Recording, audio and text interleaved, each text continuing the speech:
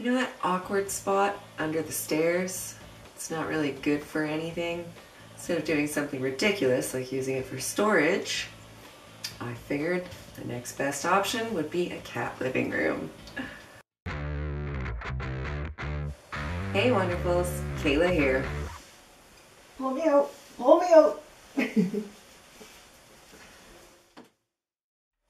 Well, I had that little space under the stairs closed off for several years now. For some reason the cats always wanted to get in there, so I thought I would open it up, clean it out, and set it up for them. It started with some wood paneled walls from leftover flooring scraps and some dollar store adhesive tiles. And some curtains and a fireplace just to kind of set the scale. And it kind of started giving a mid-century basement feel, so I went with it and added some suitable decor. Next, the fireplace got a realistic touch. So now the nighttime ambiance was set, but they still needed some sort of daylight.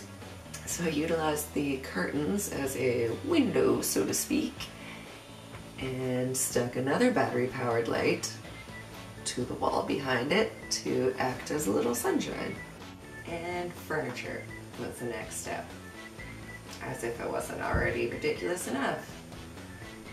So sticking with our mid-century decor and some local inspiration, used some scrap materials again and some crafting finesse and put together a nice little living room set for the kitties.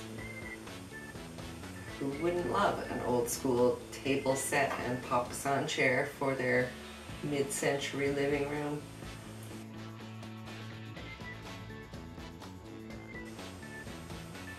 I love it, but I still feel like it's missing something.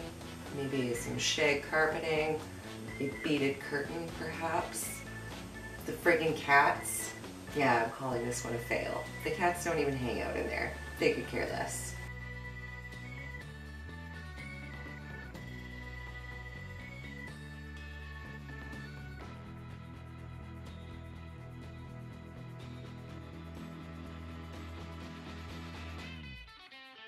Even though the project's a fail, it's a lot better than it was before, and at the very least, it looks cute. Please comment any ideas of how I can entice the cats to go hang out there. Be good, stay safe. Thanks for watching.